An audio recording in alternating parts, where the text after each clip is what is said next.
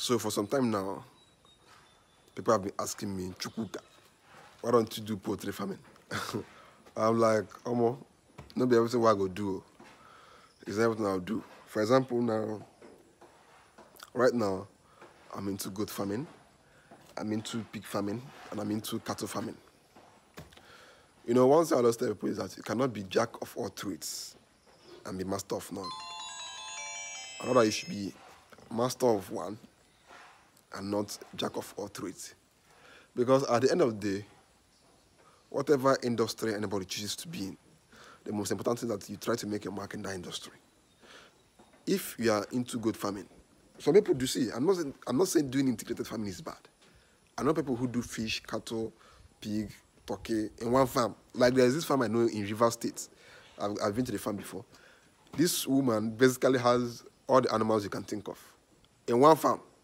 She has goats, she has pigs, she has cattle, she has sheep, she has turkey, she has chicken, she has rabbits, she has grasscutter, she has, I think she has a ostrich. She has like 10 animals. I'm like, madam, how do you manage to keep tabs on all these things? How do you manage to learn medication for each one? She'll be like, it's not me that do it. I have people that, you know, medicate them. I have people that run different sides of the farm. And I'm like, no wonder. But for someone who is, you know, getting to farming newly, livestock farming newly, I won't advise you go into many at once. Rather, you can take it step by step.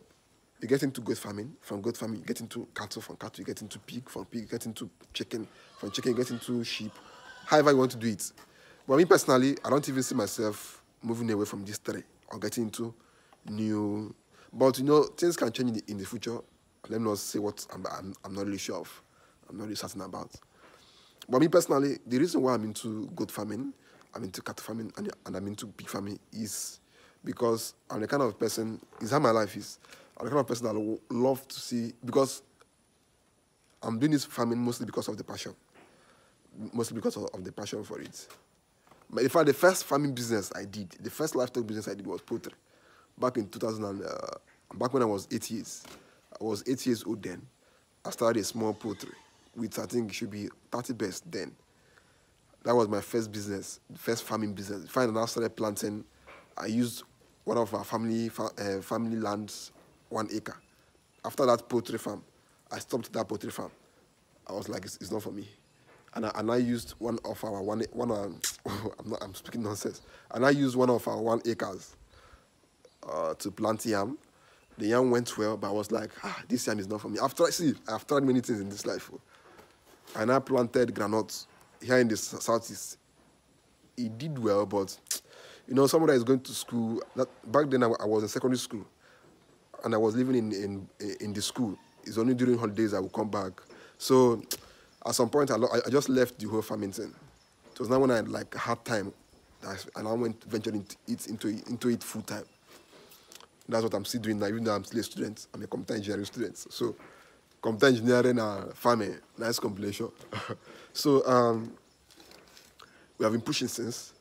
But for me, I'm the kind of guy that I love to see my animals mate.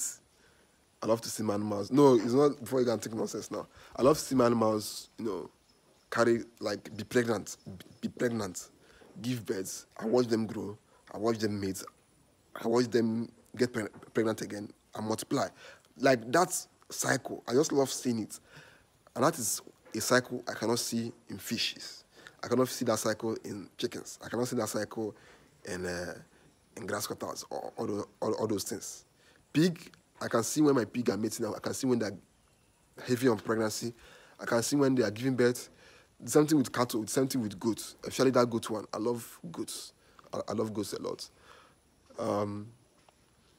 So that cycle is one thing that I love about these three things I'm doing. Now in the future, I might decide to change my mind and get into poultry or fishery or those things. But for now, this is the things I'm doing. Only these three. And, you know, by His grace, you know, I've been doing a very fantastic job on my farm. Very fantastic job, even though I'm still a student. I'm doing a lot of fantastic job combining school and farming. It's a wonderful process. So we still thank God though. But this is one of the reasons why I'm not really a poultry guy. I'm not really a poultry guy. I love seeing my animals multiply, not me going to the, what they call it, the hatcheries to buy chicks, put them in my farm, fatten them up and sell. No, it's not my style.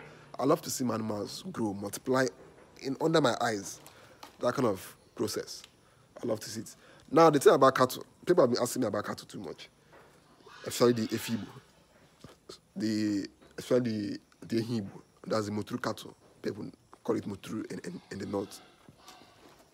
Cattle take long to multiply you. That's what you have to understand. Cattle take long to multiply.